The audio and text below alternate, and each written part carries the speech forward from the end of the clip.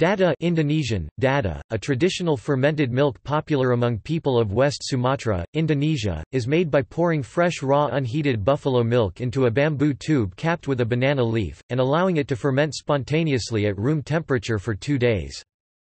The milk is fermented by indigenous lactic bacteria of the buffalo milk.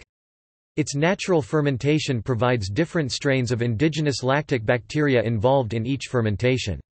The natural indigenous lactic acid bacteria observed in dada could be derived from the bamboo tubes, buffalo milk or banana leaves involved in milk fermentation.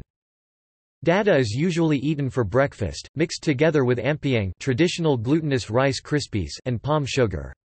Dada can also be eaten with hot rice and sambal. Some studies on probiotic properties of indigenous strains isolated from dada fermented milk demonstrated to exhibit antimutagenic, acid, and bile tolerance as well as antipathogenic properties.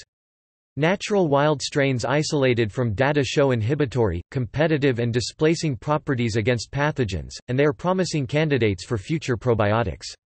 Viable cells of Lactobacillus plantarum strains from dada as well as active metabolism play important roles in removing microcystin LR, cyanobacterial toxin, and natural wild strain of Lactobacillus plantarum from dada has the highest removal abilities as compared to the other commercial probiotic strains.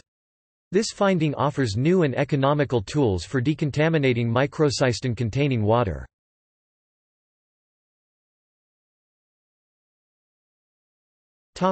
See also: List of Indonesian beverages.